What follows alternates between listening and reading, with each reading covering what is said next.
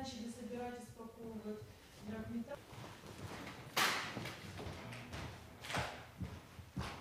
Я уже думала, всех покажу, пусть посмотрят. Да.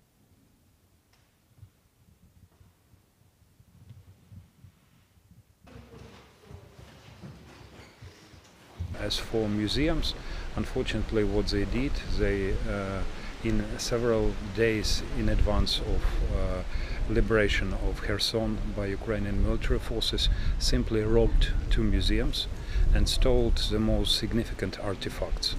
In Art Museum probably it was almost 80% of collection, and big part in another museum, mainly the most expensive pictures, coins, whatever, they robbed, and this is one of the ways how they believe territory can be.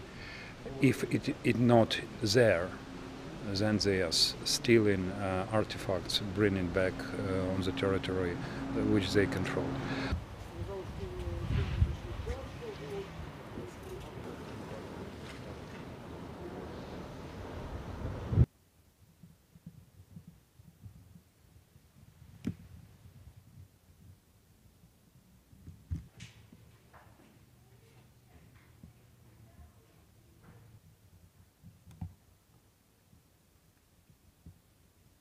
Unfortunately, Exposition was or is quite big, with a lot of international painters from Italy, Britain, and of course local.